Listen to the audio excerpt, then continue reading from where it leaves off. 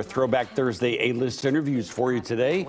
The second sequel to one of the most successful independent movies of all time is coming out tomorrow. My Big Fat Greek Wedding was a surprise smash hit when it came out back in 2002.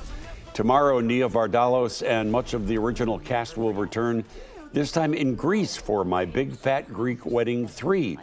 21 years ago when the original film was coming out, and again in 2016 when the first sequel came out, Nia stopped by our morning show here to talk to me about the success of the movie.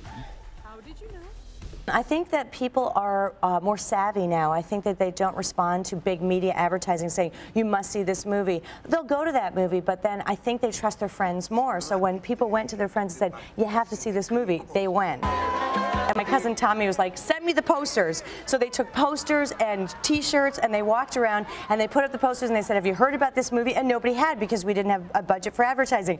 And they told people and told people. And now all these studio executives in Hollywood are going, how can we market a movie the way they did with My Big Fat Greek Wedding? And I'm like, hire my cousin. Yeah. Life-changing for both of you, I would think, right? I was already kind of famous. Yeah. Life-changing for her, definitely. You know what John said? You gave me very good advice. You said, get ready, it's going to happen. I was like, what are you talking about? I thought we were going to be shown in church basements around America, and I would have been happy with that. And then John said, get ready, things are going to change for you, and there's no day off from being a known person. I can't really do My Big Fat Greek Wedding 3 will open in theaters tomorrow. Saw it last night. I'll have a positive review for the movie tomorrow for you.